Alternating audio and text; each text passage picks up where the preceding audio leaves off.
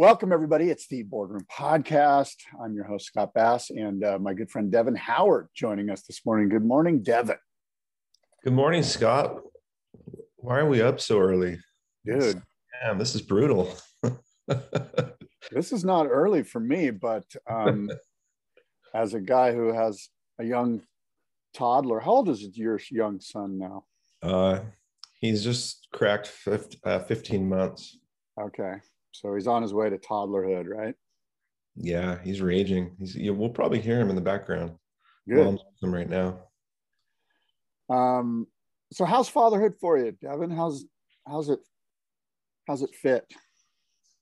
I love it. I think I got a late start.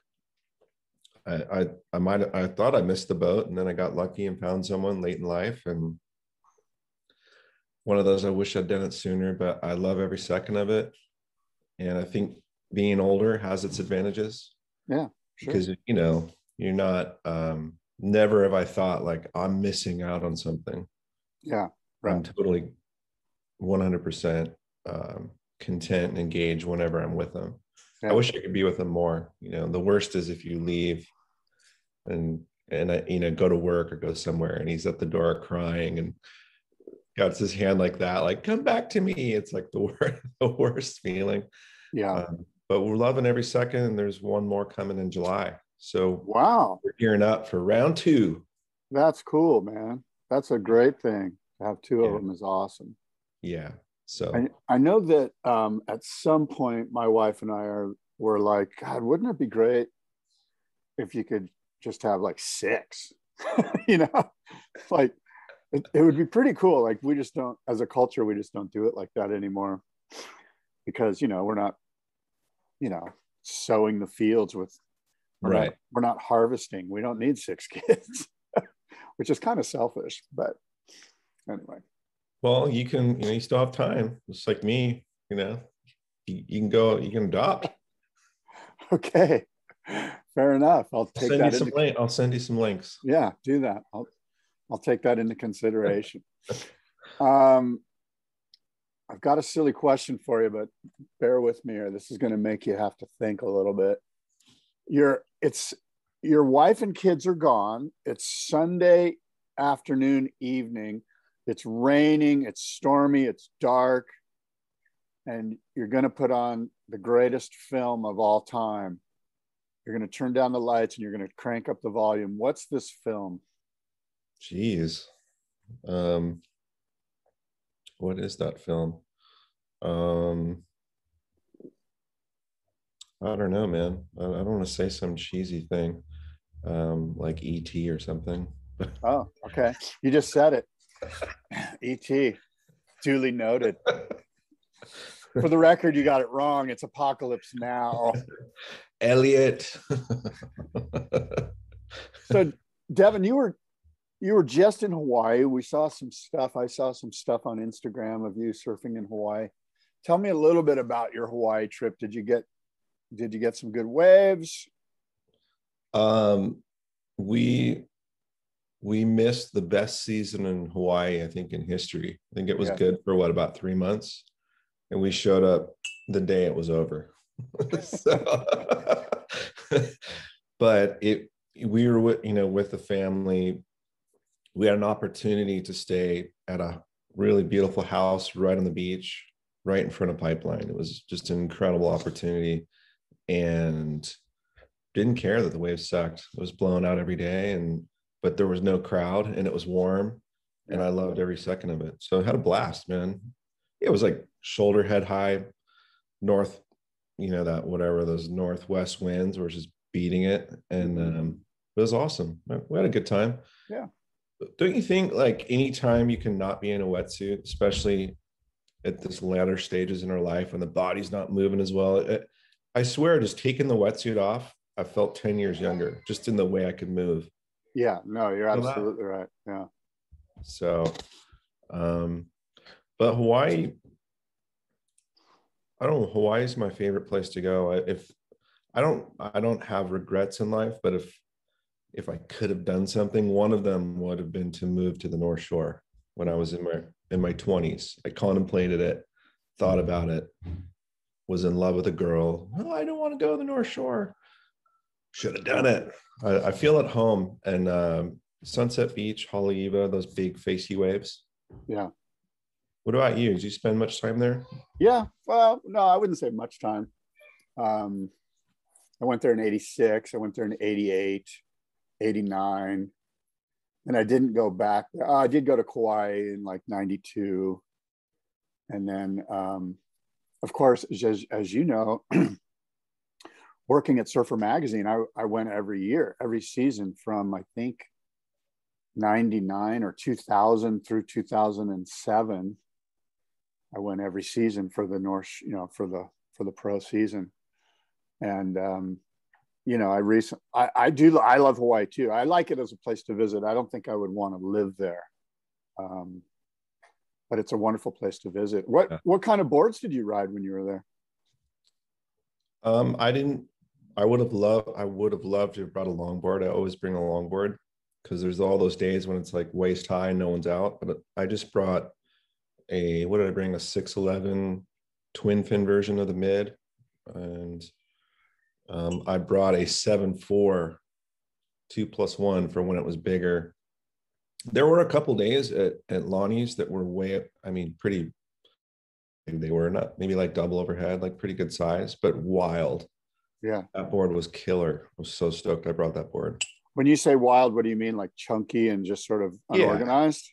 Yeah, like lumpy and peaky, and you're out there and there's only 3 or 4 guys out in this crazy ocean, and you're looking around going, shoot, am I on the spot? And all right, here we go. And there's like 2 or 3 lips, and I love that kind of stuff. But yeah, I do too. The 7.4 was good for like that double overhead zone, just that little extra foam. Draw the lines out, the arcs aren't as tight, but you feel more stable. And that 2+1 setup is just really reliable and that kind of stuff. Or 1+2, as Matt Bialis would tell me. Well, I'm actually interested in the twin fin, right? The twin round pin that from Channel Islands, which I have yet to, I haven't had been able to have that board, to try that board out, but I want to, because that's what I ride. I'm loving my mid-length, my Channel Islands mid-length that you so graciously sent to me. And maybe it's my age, but I love the squirt that the twin fin seems to give me. I love the little bit of extra speed, and with the right fins, as you mentioned, I seem to have plenty of drive. So I'm a big fan. Tell me about your twin pin that you rode in Hawaii. Well, it's just it's the same as that mid you have, but it just has a twin. And I added a 1/16 of an inch of rocker in the tail, which sounds like nothing, but a 1/16 of an inch makes a huge difference when it's spread over like a 24-inch area in the tail. And I don't know, it just feels better in between the turns when when you roll your ankles in those little setup check turns and that sort of thing. There's more confidence, and there's another gear. So like you'd said, that down off the bottom spring is nuts. I think the harder thing to get used to is that mid-face turn.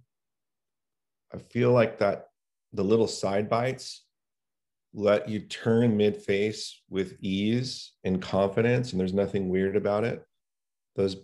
I'm riding bigger keel fins, so when you're in that mid-face turn and coming back down and arcing toward the whitewater, if you're not on your games, it feels a little, I don't want to say tracky, but I just don't have the confidence. I don't know how to totally articulate it. Yeah. But the trade-off is the speed. So it's like, you got to ask yourself, do I want the speed, or do I want to be able to do that just crazy turn in mid-face? And I'm leaning more nowadays toward the speed. I'll take the speed. Yeah. Because when you have speed, you can kind of overcome any weird adjustments that you need to get used to. And I think with those twin fins, maybe you can't ride as far forward. The 2+1 has a wider sweet spot. Yeah. You can kind of screw up, I think, a lot more and recover without having to roll the windows up. Yeah. And that's the difference. So I'd love for you to try that. I think yeah. I want to try it. I'm curious about your fins, and I want to get back to that. But I think I do agree with you that for, I'd rather have the speed. I do think that around 3/4 of the way through the roundhouse cutback, you have to be exact in your feet positioning. And frankly, in the thickness of the board, you have to carry the buried rail, and it won't take much for that thing to pop up and you to be screwed. Whereas a 2+1 gives you so much more room for screw up, and for me, the twin fin, it's like, okay, go to the bottom and then go up to the top and keep doing that. Whereas the 2+1 allows me to I can just kind of move the board around anywhere on the face with confidence, with the ability to go, yeah, you know what? I might not have the speed, but I know that there's a lot more versatility in where I do the turn. Yeah. And I think the average guy likes that, just having that as an option. And, but I do think there's going to be an average guy who's like, I'm not doing much anyways. I'm just kind of pointing and shooting for 9 o'clock. Just give me the speed, you know? So it's good to have that breakdown. So it's like, where are you at? What do you want to do? You want those options to just break the line or go up the face in a different part of the wave easier. But if you're never going to do that, maybe just go with the twin and just go for afterburners. And then, especially in like crowded regions of the world, when you're coming, I find that it's really helpful when you're screaming down the line and you have that extra gear and that extra speed, you see more people pull back like, oh gosh, you guys gonna make it. Yeah. So you don't have to hoot and holler as much, like, hey, come down. Well, you mentioned something interesting, which is the concept of the average guy. And I think one of the problems with the average guy is that he doesn't realize that he's not really doing too much. I told a guy in the water the other day, I go, really all we're doing is bottom turns. And this was an average guy in his 40s. And I've surfed with him before. And believe me, that's all he's doing is a bottom turn and maybe a roller coaster at 9 o'clock. Yeah. And he was like, sort of taken aback. Like, no, man, I do, I surf like whoever, Philippe Toledo. and I think if more people realized, look, all you're really doing is a bottom turn and maybe a top turn, I think they might broaden their horizons about what they could and should ride, rather than sort of being on something that's maybe the board du jour, the contemporary shortboard design of the day, but just doesn't fit his average, your average surfing. Right. So he was kind of shattered when you No, because I put it on myself. I said, look, all I'm really doing, I didn't say all he's really doing, but I was hoping he would figure it out. When I said, all I'm really doing is a bottom turn. So this 610 works great, and he was, whatever. But tell me about your fins. So you mentioned that you ride keels, because I've been riding those sort of tweener fins that NVS makes, which are the C drives, which have a keel base, but have that C cut out of the mid part of the fin. And then they go to a normal tipped sort of contemporary fin. And I love those fins. What are your thoughts on that? Have you ridden those fins? No, but I'd like to try them. I'm still experimenting. I think, I don't know. We've said this before. I feel like you and I have similar approaches to surfing, and we like to push on our fins. And maybe it was the fin placement, but when I've had the more upright fins, let's just call them the MR style, sure, fins. And I think it does come down to placement where the boxes are. I felt a little bit slidey. I feel like I have to let off the gas pedal a little bit. And I don't like that feeling. I like, probably my fins would lean in the spectrum of loose to stiff. I think I lean more on the stiffer side of things. I think you do lean a little bit on the looser side, just from discussions we've had, which is why, as you've mentioned before, fins are a really tricky conversation, because it's like ice cream. I like chocolate. You might like strawberry.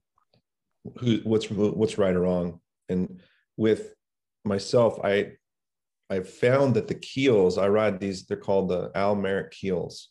And the Brett Merrick made them for the Fishbeard, which came out a few years ago. Mm-hmm. And it's a flat inside foil. keel, and they took one of Al's twin fins and just kind of tweaked it a little bit. And it's an insane fin. And I've had a few of my friends jump on it, and we've compared the upright fins to that, and they're like, man, the keels are better. I don't know why. I do think it's the placement. So I just made a board where I moved the fin box back, not quite a ½ inch, but significantly, and put it closer to the rail. Wow. I'm picking it up today, so I'll let you know how that goes. And I want to spend time with the uprights, because I think the downside to the keel is some of that mid-face stuff. I think I'm losing some of the freedom. Yeah. I mean, I don't really feel I've like suffered. I'm loving the board, but I'm curious, can I get a little more from A to B? Am I going to get a little bit more zing, you know, that little, just by removing all that width? I wonder. So, yeah, I mean, look, here's the interesting thing from my perspective is that, look, I'm average middle-aged guy, and you've given me all the speed with this twin fin. Now I want to do something with it. And my sense is, and again, fins are different, and each fin and each board is different, and it's extremely nuanced, and it's not something we can generalize, but here we go. I want something with all that speed that lets me surf a little bit more in an attack style, hopefully getting somewhere near 12 o'clock on my turns. Of course, they're going to be more like 9 o'clock. And I sense that, and it could be in my head, but the keels kind of are more of a drawn out sort of roundhouse, like, and I hate to, I always think of Dave Parmenter, you know, back in the 80s, he was the king of going out onto the shoulder and doing these beautiful figure 8 roundhouses, which there's absolutely nothing wrong with that. Of course, I personally feel like when I have speed, I want to be able to take it vertically into the lip. Sure. And by the way, I know that Dave does too. I'm not trying to throw Dave under the bus. It's just that's what comes to mind, is that the keel is that wrapping figure 8 roundhouse. And I want to take that speed somewhere else. Yeah. I've had long fish boards like from Josh Hall, and I've ridden, I never had a skip fry long fish, but I've tried them, and just the keel felt pretty sweet. But I heard you talk about going vertical. So are you a high performance mid-lengther? My God. Is that a taboo? Can we talk about that? Because I've seen like Harrison Roach had a video recently where he was riding a twin fin mid-length and trying to do airs. There's like Harley Ingleby, he'll like hit the lip. And so is there a proper way? Do we have traditional mid-lengthers and high performance? Like what are we allowed to do? We're allowed barriers. Well, let me just say this: we're allowed to do whatever the hell feels good. All right. It might not look good, but it felt good. Yeah. Someone's gonna be like, "Hey, just get back on a shortboard, bbassie. Get off that 610 and get back on your 6.2, and you can really hit the lip." You know what? If there wasn't 30 guys on 610s, I would. But unfortunately, there's 30 guys I'm dealing with on 610s and 7.2s that are, oh, by the way, are just doing bottom turns. And, you know, I was recently in mainland Mexico, and I was on a 5.11, and I absolutely loved it. And of course, as you mentioned, there was no wetsuit, so you feel a lot freer. And I have no problem on, you know, something under 6 feet. It's more about the outside issues. Yeah. Yeah. That's like the same with, if you've ever been lucky enough to go to the wave pool, that's the biggest mind blower is that you don't have to hassle to catch the wave. So it's just like, that's in the very beginning. Yeah. In that place, you can ride a pretty small board. I've been lucky enough to go there twice, and I found that the longer rail was a hindrance. You know, it was too much board. I have a theory that the greatest board for Kelly Slater's wave pool, and I'm serious about this, is a boogie board. Really? Well, what are you doing? You're just trying to get tubed. True. I mean, there are moments when you're doing top turns, but my experience on that wave, and I've surfed it numerous times, is that even if you are doing a turn, in the back of my mind, I'm going, oh shit, I better not miss the barrel section. You know, like it's more about everything's kind of setting up for the tube, which you know is coming. Like, so, you know, I'm future tripping on the tube section. And I recently saw Mike Stewart surfing, and that's where it became clear to me that, you know what? And maybe it's a Pipo, maybe it's a wooden Pipo. No drag. And I would also suggest that maybe there's probably some truth to an 𝗟𝗂𝘃 being a really good board there, because you can ride super high. You're going to be racing faster than any board with fins on it. So I'm kind of torn. I hate, you know, maybe it's a little, you know, maybe I'm being a little bit, I don't know, out there, but I think a boogie board is a really good, a Pipo. I would love to be on my belly in that barrel, just flying super fast, like, you know, because I mean, we got to get down pretty small. Really small. You know what I mean? And it's kind of like, okay, yeah, I got the vision, but wouldn't you rather just be lying down like way back there going, yeah, I'm getting the vision. Yeah. And I think the boogie board or a Pipo is the perfect board for in an 8. I got as tight as I could in that barrel, and I did come out, but my head was scratching the roof. You could see like my head, and there's like a little trail from my head. I'm like, man, I can't get any smaller. So I take it you would only lay down. You would never go like Paul Roach, Keith Sasaki, drop me, because then you'd be touching the roof. No, so to me, down all the way. If you're going to stand up, just, I don't know. Yeah, no, it would be lay down. It would be lay down the whole way.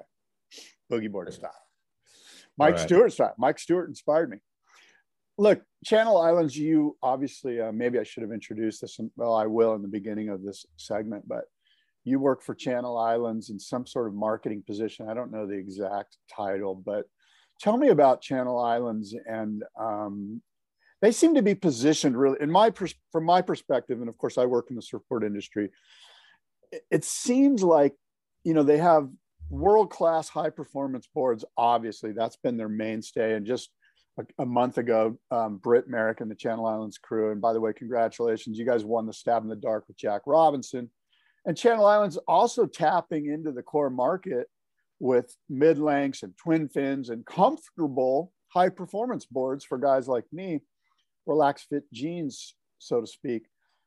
Tell me about how you feel 𝗚ci is positioned in the marketplace. Well, I think it's pretty good right now. I think you just sort of described a lot of it, and it's you know, people have made comments like, oh, you know, they got into mid-lengths and twin fins, and Britt has been kind enough to point out that they've been involved in that for a lot longer than maybe people give them credit. And you know, not saying, oh, the first to do this or that or whatever, but you know, he's been around since '69, so he's been through all of it. You know, in the 80s and 90s, they had some really cool models. Like Al started riding some boards. There was various sort of eggy mid-length shapes, and you'll see him pop up on Craigslist here and there, and people go, oh yeah, you guys did make those boards. But they're most known for the performance board because of the momentum generation, the Malloys, the Kellys, all those people. And that was, I think what was most interesting to Al Merrick was like that, always that progressive mindset that I think most performance shortboard builders have sort of been there. And I think as of late, there's that idea of build the best boards for the best surfers. That was always the key driver for Al. And I think that is the key driver for Britt. And Britt has been focused on building the best surfboards for all surfers. You know, I know that maybe that sounds like a cheesy thing, but I'm just trying to simplify of like, what's the idea? So it's like, hey, if there is a fish or a mid-length, let's just not make it okay. Let's make it like the best version of it. And if that is your mindset in anything you do, whatever you're making, whatever product you make, that's a great place to be. And on a personal level, that's been the attraction of being there. That's why I'm there. Yeah. I don't want to half-ass stuff. And it's like, when we get up every day, what's the best version of this thing? And going through and testing it with multiple people and doing 12 versions of it, which sounds insane, but it's like, you know, the even down to the less than a 16th of an inch.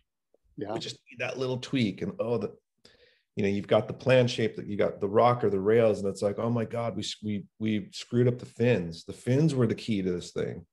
Yeah. And just go down that rabbit hole. And that's so much fun. So I think position wise, they're in a good, we are in a good place. Also, beyond the design point is just the manufacturing side. I know you've talked to Britt before and myself, but I'm really stoked on the domestic board building thing. You know, we're, and you guys have mentioned this before, but wherever you go to Channel Islands in the world, if you're in Costa Rica, you're in Australia, it's made there.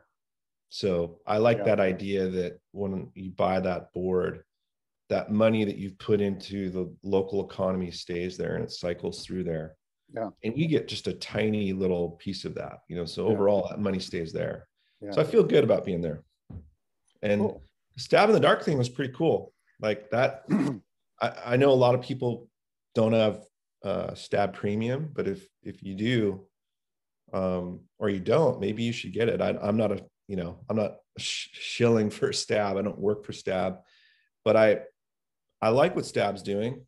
You know, people talk shit on them like, oh, they're going to charge the paywall. Fuck those guys. And you and I have both worked in media. We know how hard it is to make, you can't just, this isn't a hobby, you know, like that people aren't just going to go down and, hey, we're going to film Jack Robinson for weeks, riding all these boards, doing all this stuff. And then we're just going to put it out for free. Yeah. It's not going to happen. And if you love surfing and you want good content, I think those guys are doing a good job. I think that stab in the dark they just did was the best one they've put together. Like the art direction, the editing, they built some drama. I think Jack himself was the best one they've had, like as a person, because he was brutally honest. Yeah. He kept people on their toes. And it was like the boards you thought he was going to keep. Oh, like he's friends with those guys, or he's getting boards from those guys. He cut them first round. I was like, whoa. Yeah. Okay, this guy's got some integrity. He's not bought off, you know? So I think it was a good stab in the dark. I agree. I enjoy all of them. And you're right. Stab has an authoritative voice regarding surfboard design and surfboards. And I think that other media outlets would be wise to kind of pick up on that, because that's, as you and I know, I mean, you and I are both board geeks, and boards are what drive our culture. I mean, that's at the end of the day, it's about the surfboard.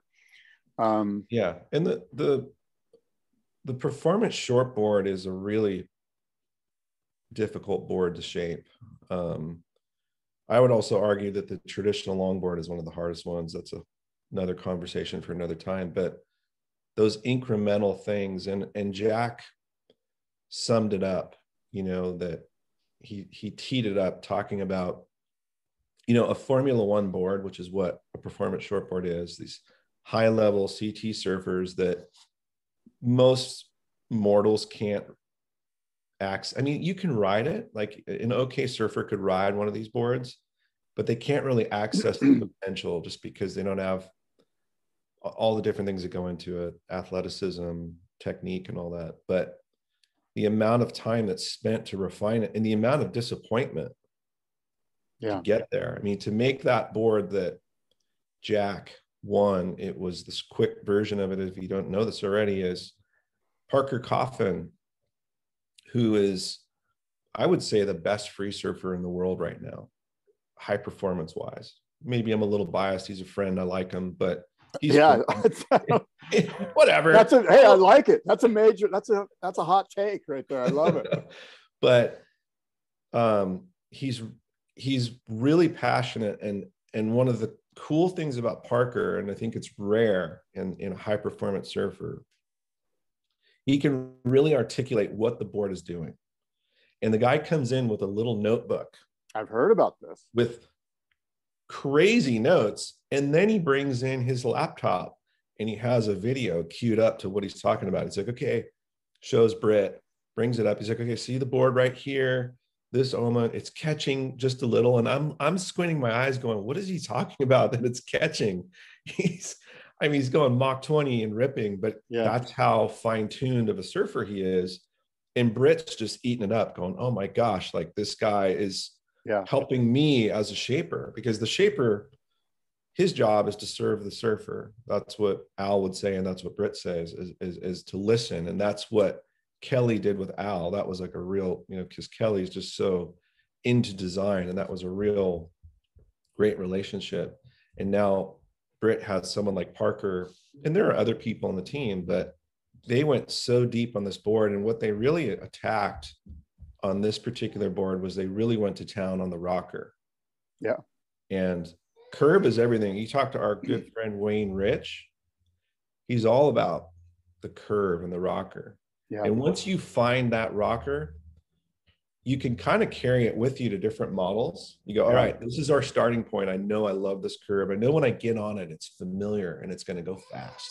Yeah. Then we start messing with the width, the tail and nose and all that. So the CI Pro project was pretty cool to watch. And then, you know, the toughest thing is to get other people to like the design, and then just watching the whole process. Like, it was a lot of fun. So if you haven't seen it, I said, check it out. You know, I spoke to Britt, I don't know, about a month ago, and I asked him, I said, look, besides Parker, who would be the next really good guy on Stab in the Dark? Which surfer should they choose, you know? And we hemmed and hawed for a little bit. I, of course, already had the answer in my head, and I'm going to throw this at you, and maybe I already have before, I forget, but I think Kelly Slater would be an excellent choice for Stab in the Dark, because we all know that guy can convey concepts and ideas back to the public. He's a great communicator. He's honest. He's sincere. And he, because he's involved with Firewire, he owns Firewire. It would be a bold move. You know what I mean? It would be a really bold move for Kelly to go, yeah, I'll do it. You know, basically saying, you know, I know one of my boards isn't going to be in the equation, but let's do this. Anyway, your thoughts on that? I mean, that's no brainer. I think they've kind of tried to do it. I don't know if you're aware, but they've tried to do the acid test with him. Oh, I didn't know that. During the pandemic, and I think half of it's filmed. So they kind of have half project. I don't know if I'm like blowing it here, but no, you're not blowing it. Keep going. Did somebody at Firewire pull the plug? But no, I think, you know, I don't want to be like whatever. I don't work at Stab. I think my understanding is it's just pandemic time's over. Kelly's chasing a world title. I got it. I think it's hard to pin the guy down. So it's like, how do they finish it? Right. But there's some great stuff, you know. He's riding one of our twin pins, the 𝗕cie February twin pin, with like a cool acid splash on it. Apparently ripping on it. I don't know if we'll ever see the footage. It might just go away, you know, like, because he's like in that contest mode. But yeah, he'd be great. Why not? Let's see it. I also think Daniel Thompson would be really good, because he surfs so well and he's a shaper, you know, so he'd be able to, and he's super critical. Like he would probably, it would be pretty, you know, vocal. I think they it seemed to me they teased the next surfer, which would be Chloe brother. Oh, really? Chloe and Dino. I almost said Blumfield, which is Honolulu. Chloe and Dino. You think that's the next guy? Brother? I mean, they teased him in this Jack one. He was pretty entertaining. Yeah. He was on the Pang, the one that got kicked out like first. Yeah. So I don't know. Hey, hold on for a minute. I'm going to be right back. I got to go handle my dog real quick. Key break? Okay. Tea. I'll be right back. Do it.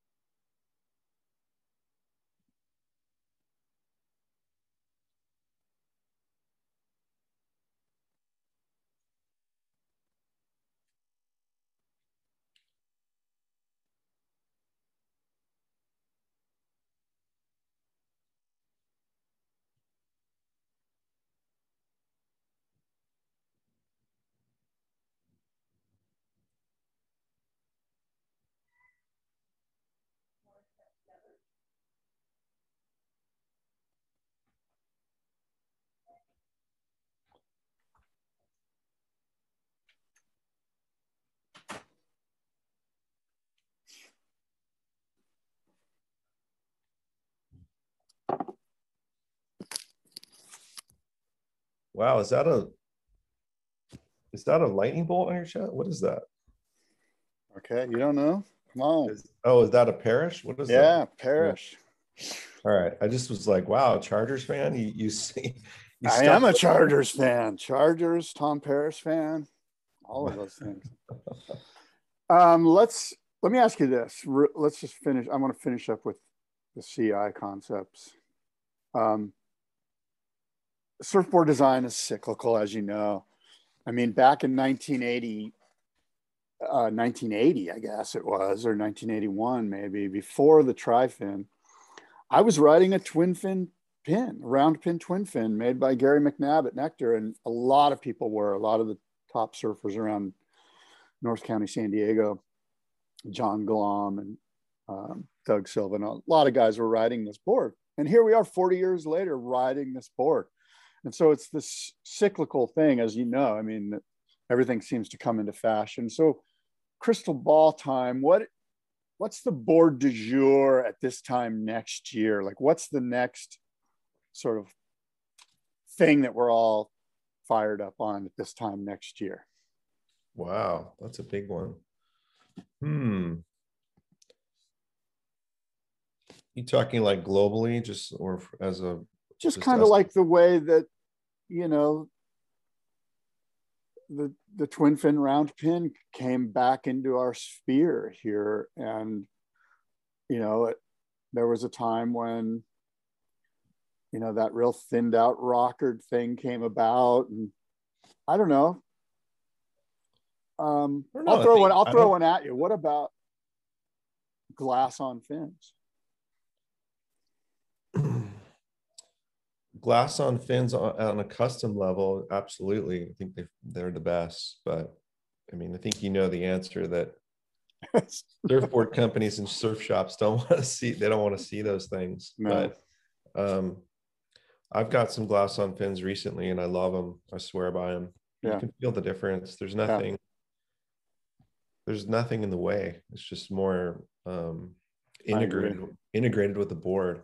Mm-hmm. And the shortboard pros had them forever. A lot of that's because they're superstitious. They're the most superstitious people on the planet. Mm-hmm. But I think a lot of it was truly feel, you know. I think even right up to the end, Andy Irons, and you know, he was still just like, no, give me Glassons. And no, I don't think Glassons will be a thing. I think twin fin is going to continue to reign supreme. I don't think we've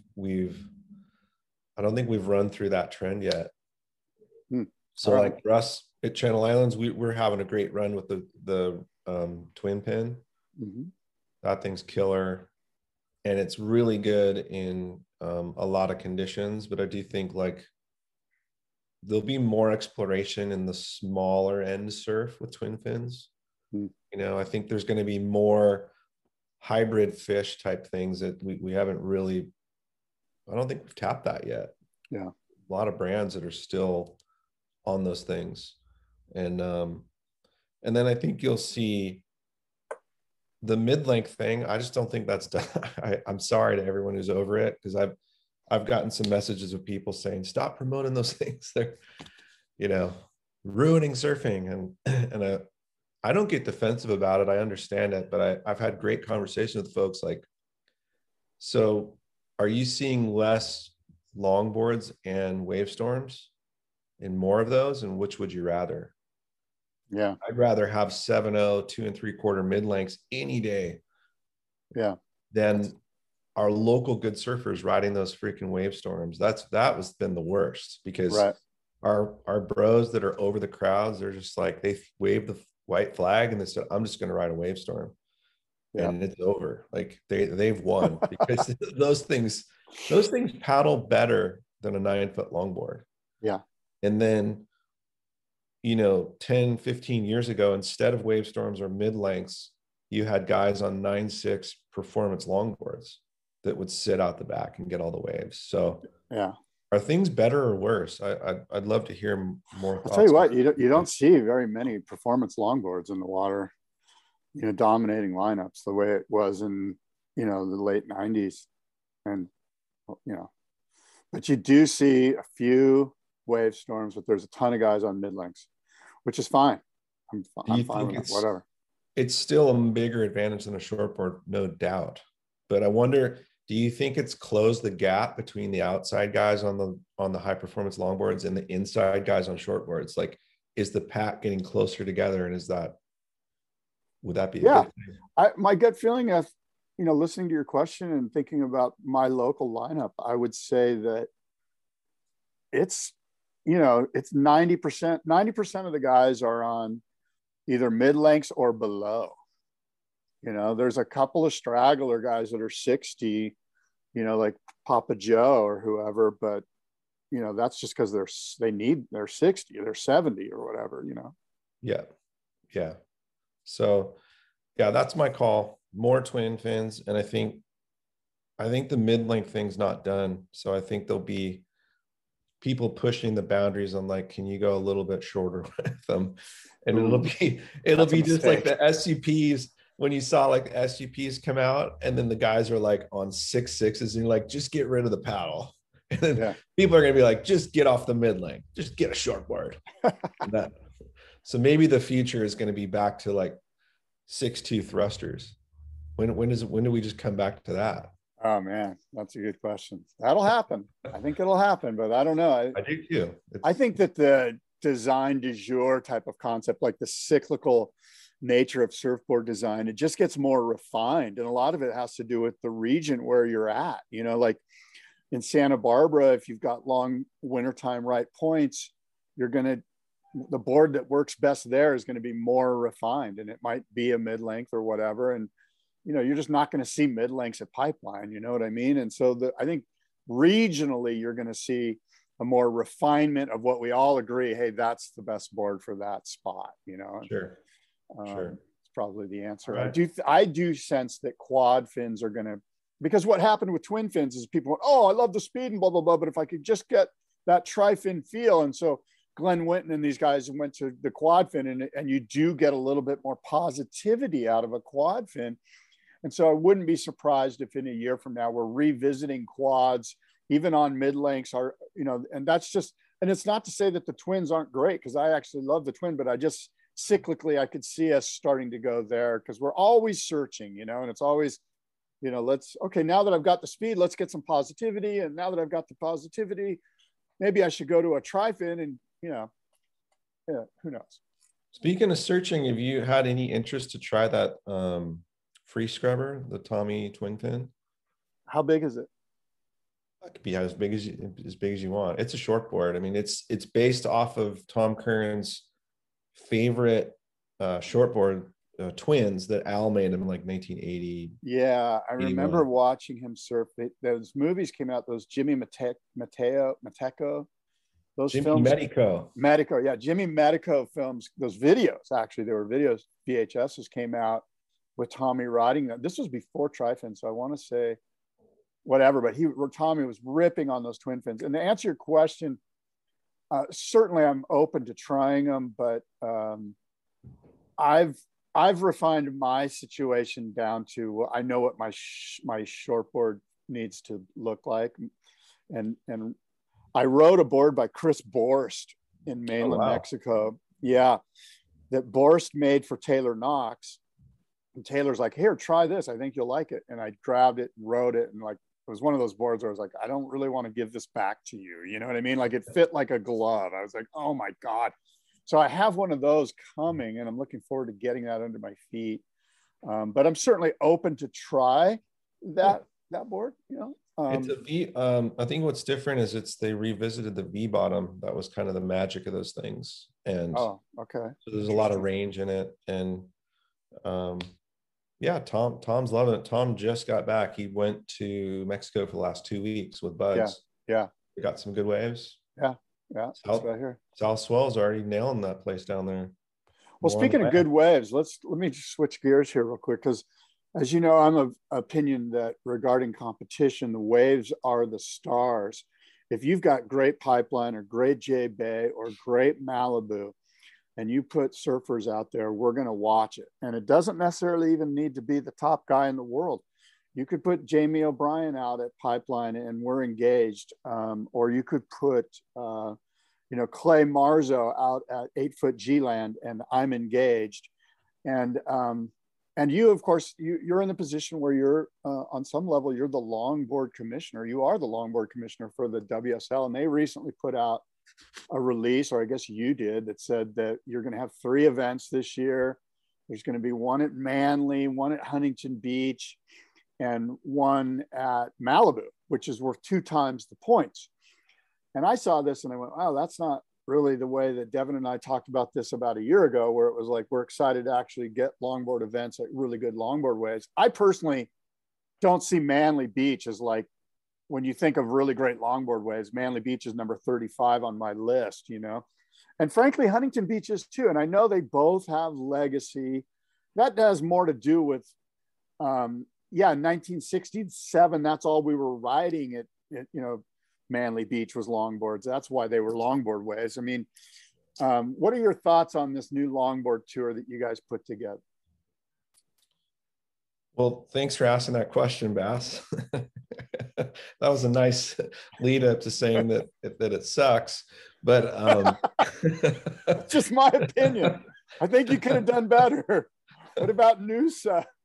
Oh, I think that's fair, and I think you give me a little more credit on the job than maybe I should or do get or whatever. But my main job there is I'm not this business strategic person, and I mostly was brought in there to stabilize the tour and transform from high performance longboarding, which is shortboarding your longboard, to traditional. So turning around a judging panel 180 degrees in a year is no small task. So that was pretty challenging. And I've since produced a document that lays out how to do this in great detail. And no one's done that before. And it's really helpful, so that if anyone that's a judge that has never judged longboard surfing, if they give themselves a few days to study this document, longboard surfing will be in a great place. And this is for anyone that even cares about competition. And probably a few of the listeners are tuning out right now, like, boring. But so I just wanted to set sort of like, where do I fit into this and what do I own? The league itself owns the business side of things, and there's business realities. I know you guys have been talking a lot about the CT, and I think it's publicly known that the league is trying to sort of like stabilize and sort of refocus on the brass tacks of the business. And coming out of a pandemic, getting its ass kicked, losing lots of money from not running events, gave them time to rethink about how do we ensure that this thing's sustainable and profitable. So that's why you have like the mid-year cutoff and all these really controversial things that are really sort of upsetting people. And then on the longboard side of things, they were looking at it in the same way. And there was some vacillation back and forth on the path to go. And then when things sort of came down to the wire, the options on the table for 2022 were Manly and US Open. And I will agree with you, they're not ideal. They're not top-notch longboard waves. So I think that's a fair critique. And I think there'll be lots of questions from people. The reason I think that we can support it and get behind it is that on the business side, those were the best options at that time. And the reality on the ground is a lot of brands weren't scrambling to put in the money to be at top-notch breaks. So Malibu for sure is, that's the pipeline of the tour. Vans stepped up. They've got the US Open that's been around forever, and they were interested in engaging and getting involved in some way with the WSL while maintaining the Joel Tudor duct tape thing. So for this particular one, they're giving up all of their duct tape stuff and they're just going fully in with the format. That wave is a challenge, but because of the legacy of it and the history from the US Championships till the US Open, there's a level of acceptability that like it can make sense culturally. It's a huge stage. Manly has the same same thing, maybe on a smaller scale. For Australia, it's a big deal. It gets more airtime than just about anything. We won't see it as much in the US, but it'll be on Fox Sports. It's going to get a lot of play. And so the league is looking at it as like a really good way to get from where we were coming out of a pandemic, not having a lot of great financial options for 2022, which is why it kind of came together at the last second. What I can tell you is that they're working on the plan right now for 2023.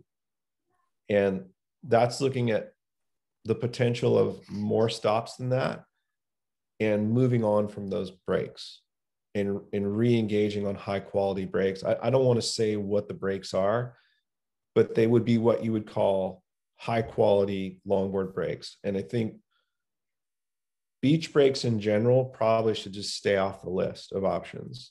They're too short. Traditional longboard surfing, if that, and that's what we're doing is traditional longboard surfing. You need room to move. You need that dance floor. It can't just be a 4-second closeout. That's just not going to work. It's not going to be interesting. So sounds like Manly and Huntington.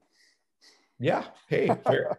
I mean, fair enough. They're certainly not ideal. And I don't think anyone's going to sit here and tell you otherwise, but I'm just sharing with you. I'm being really like forthcoming with, hey, these were to pull them off. And so this was a stopgap measure is what this was. This was like, and how much of this then, because I think to myself, I'm like, look, if the WSL is the league for creating world champions, and we've had a pandemic to get our shit together, and we realized, oh, after a year and a half, we don't want to do something that loses more money. Why not just not even do the World Longboard Tour with the WSL? In my opinion, if you can't do it absolutely 100% killer, don't do it at all.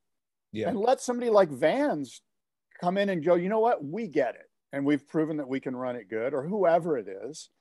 Somebody can get up and go, look, we can pick this thing up and we can crown an incredible world longboard champion. And we can do it at the right places and it'll benefit, because to me, this reeks of, for sure, the surfers weren't even engaged in this. There's no way that, in my opinion, maybe I'm wrong, but I can't see, 8 out of 10 World Longboard Tour guys going, yeah, let's do it at Manly instead of Noosa. And yeah, let's do it at Huntington Beach instead of San Onofre. Yeah, look, man, those are, you're digging deep and I appreciate it. Like those are good questions. Look, 2023 is like, it's more like, I think it's accurate to say we're trying to get from where we were to where we're going. And I think the breaks and the talk of the support level for next year and really getting the focus of the league is going to be part of the success of it. So those are fair questions. Coming out of, we had the Malibu and Surf Ranch, those were sort of reactionary to like, hey, where could we pull these events off? We still didn't even know if we, at that time, could we pull off events? Would California shut us down? It seems like now that we know that the options are a lot bigger, we've got a good runway ahead, and the surfers, they're willing to invest right now. I think everyone agrees it's not the perfect scenario, but I think, let's give it a shot. Let's see how this works this year. And it just seems like, Devon, that it seems like at the end of the day, the WSL doesn't really care. Like, it seems like they're going, oh, that's right, we've got these guys over here. God, we'd hate to lose that. Can somebody pull something together? You know what, we should, let's, I don't know, call Devon. He seems to know what the fuck's going on. It just seems like, and I know you don't have complete control over it, which must be frustrating for you, because you and I have spoken at length and you and I both agree. We're both on the same page on this. And so I don't want to put words in your mouth, but it just feels like if this is the best the WSL can do, then they don't really care about Longboard Tour. And they can say as much as they want, and we can talk about how great next year is going to be. But I mean, how many years do we need to get it right? Like, at what point do you just go, you know what, they don't give a shit? And it feels like right now they don't give a shit. and I'll just move on from that. Yeah, no, look, I think you're an astute observer and you have good instincts, and you know, we should pass that feedback on, because I think that'd be helpful to know if a lot of people are feeling that way, that should be motivation to not just settle for that, you know. Well, look, the recipe is so simple. The waves are the stars, and that's on every single level of professional competitive surfing. World's best surfing, world's best waves, you know, like it is a formula. I know we looked at, you know, some of the beach breaks when they were coming out of the pandemic weren't that interesting, right? For the CTE, it was kind of like, it was lame. But I'll give you a pass on COVID. Like, I get that we were like, hey, we got to move the tour forward in a COVID year in 21. We're going to have to do Newcastle. You know, like, everyone gives you guys a pass for that. Sure. I'm saying this is what you came up with after a year and a half to stew on it, was Manly and Huntington Beach. And it just feels like, oh, let's just glom those longboarders onto an event we already have running. We'll let them surf in the off days, which is, by the way, sort of what Joel Tudor was saying on Instagram when he was pounding the bell. Like, this is lame. We only have one event. What's going on? Like, so Joel pounded this bell, and this seems reactionary towards Joel. Yeah, Joel was, you know, he got wind of sort of, you know, there was no plan at the time. It was December and nothing had been brought forth to the surfers, and he was worried it's going to go to one event. It's going to go to one event, back to what it was. So he started blasting, and as you know, he's been suspended. He's no longer with the league, unfortunately. Why was he suspended exactly? Can you give me? He was suspended for there was a couple things in the rule book. If you want to read the particular, I don't need to read it. Whatever. So he violated rules. There's a rule. Yeah, I mean, what the league put forth to him was, you know, verbal assault, unbecoming of, you know, like making a professional surfer. Yeah. Yes, unsportsmanlike conduct, and he was critiquing the league for some, you know, people can go back and read all this stuff on their own, but he had some critiques about equality of treatment of the surfers. Joel's position was that longboarders have been treated like second-class citizens, and in this age of equality, so we're going to give you Manly and Huntington.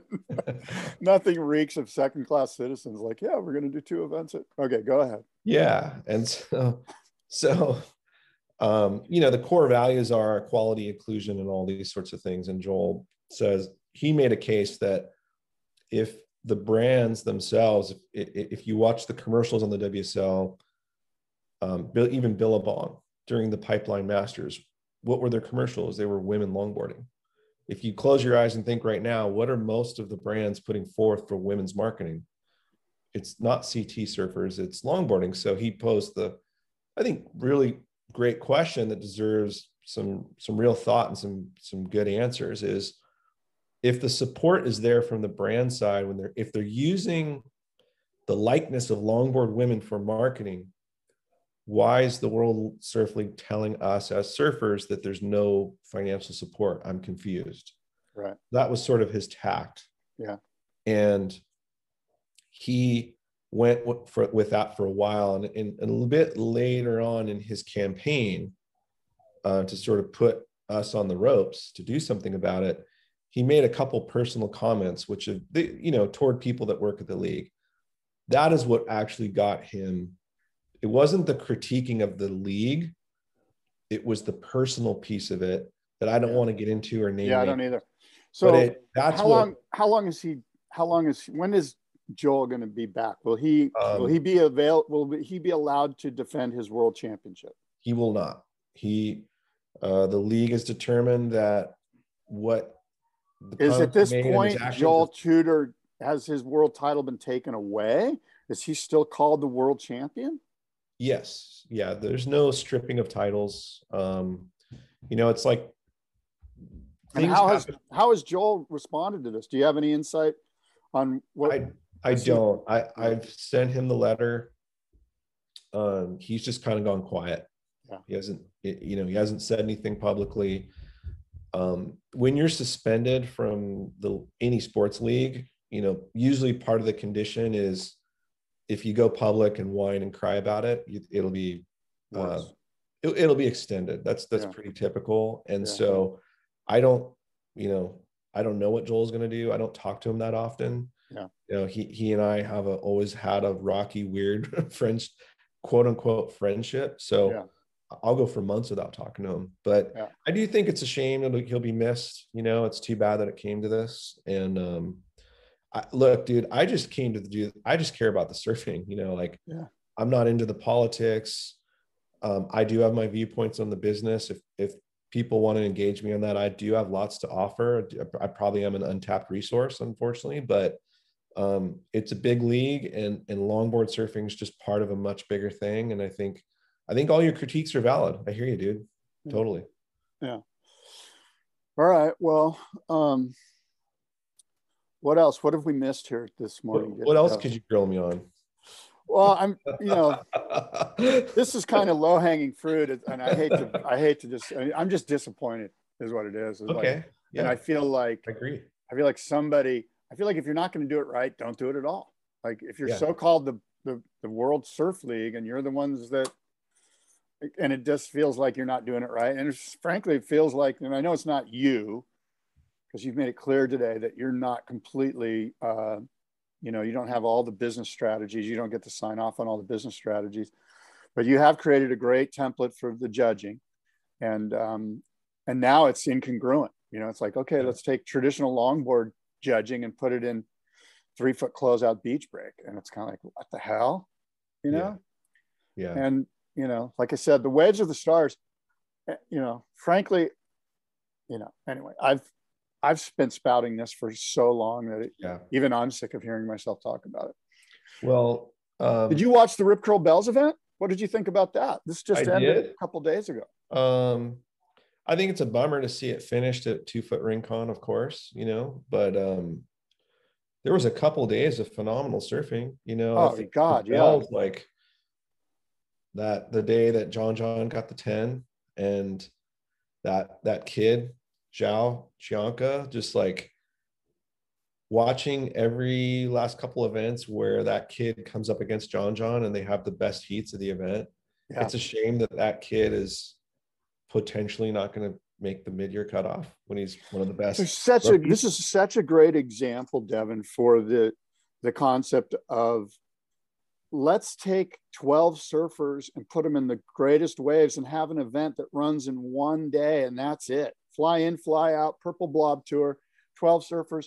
And guess who everyone wants to see more of? 𝗵𝗃𝗃𝗃 against John, you know?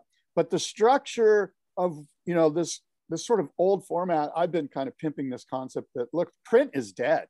You and I worked in print organizations when print was dying, and everyone there was like, no, it's not. Surfer Magazine will never go away. And I was beating the drum, dude, there's this thing called the internet. And it's the same way I feel about competitive surfing formats right now. It's over. Do we really want to spend 2 weeks? By the way, there was about 4 or 5 hours of insane glued to the computer surfing at the Bells event, which was mind-blowing. And you mentioned it.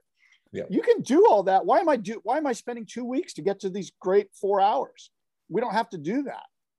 Do I really need to see, the 29th ranked surfer in the world go up against John Florence? No, I don't, Do we need to see those same surfers lose all year for 10 years straight? No.